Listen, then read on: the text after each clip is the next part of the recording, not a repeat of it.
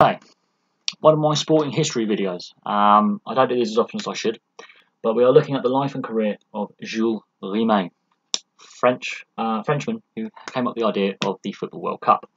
He was born in 1873 in eastern France, so just after the Franco-Prussian War.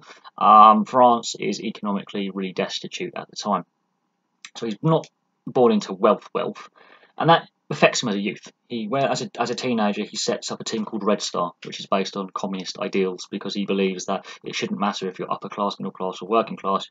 Sport should unite you all. He becomes a lawyer. So he becomes a lawyer and joins FIFA in 1904. At the time, football internationally was only played at the Olympics, at amateur level.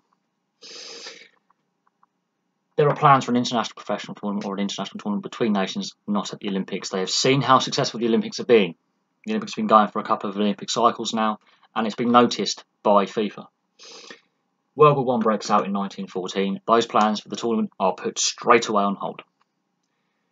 He serves in the French army. He wins the coup de guerre. He serves as an officer for the entire duration of the war.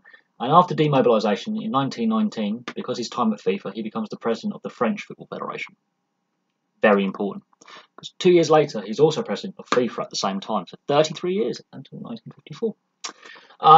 So you wouldn't see a person be president of FIFA and a president of their current football federation now. That would be a conflict of interest and therefore would be blocked immediately. But back then, it was allowed. There were less nations as members of FIFA as well, because of the British Empire, the French Empire, the Portuguese Empire, and all that still had colonies abroad. Many independent nations now were colonies back then, so you had less nations as members of FIFA. So that's probably why they allowed him to do it, because it was a smaller organisation.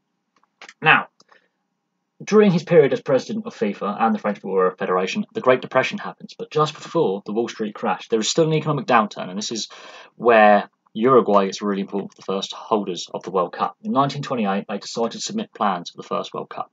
There's a meeting. They want it to be in Uruguay. There are two reasons for this. With the current economic situation, Uruguay, there are 13 teams going in that World Cup. 12 of them were coming from abroad, and Uruguay agreed to pay the travel costs. Very nice of them. You wouldn't see that today. Or you wouldn't see that today.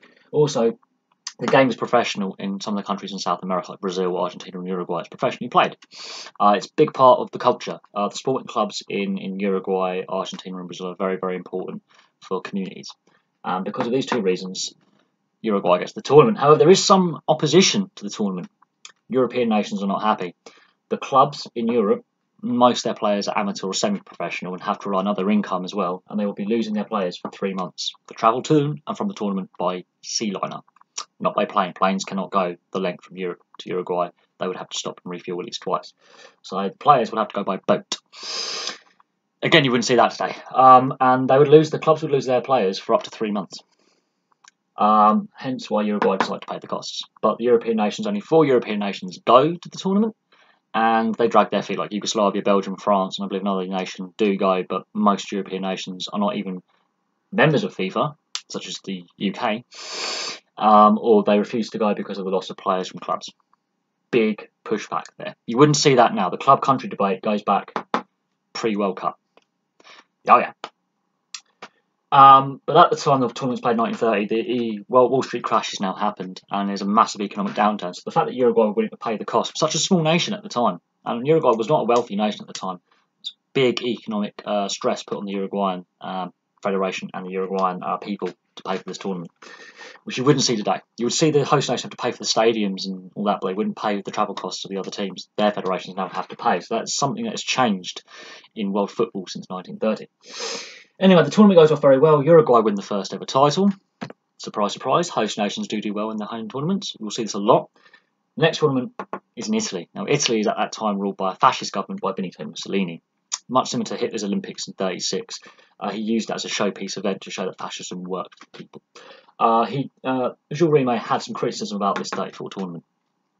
He did. He had faced a lot of criticism from the wider public and the wider world, saying, you know, you shouldn't really do this. You shouldn't really allow a brutal dictatorship to have the tournament. But his argument was this: sport should be above politics.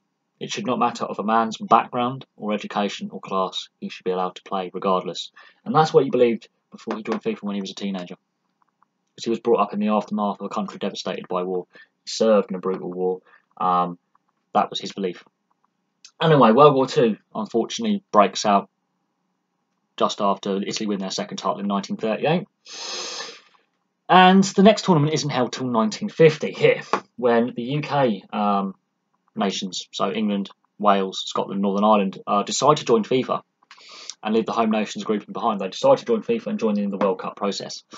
That tournament is hosted in Brazil and is won by, you guessed it, Uruguay. Uruguay and Italy are the two dominant powers in world football at this point. Brazil hasn't even won a World Cup yet. Now, he is president until 1954 when Germany win their first tournament. That's West Germany. And then he retires. He retires and he dies 2 years later in 1956 at the age of 83. Now, the original trophy bore his name, the Jules Rimet trophy. It was stolen in 1966 and was found by a dog called Pickles, famously.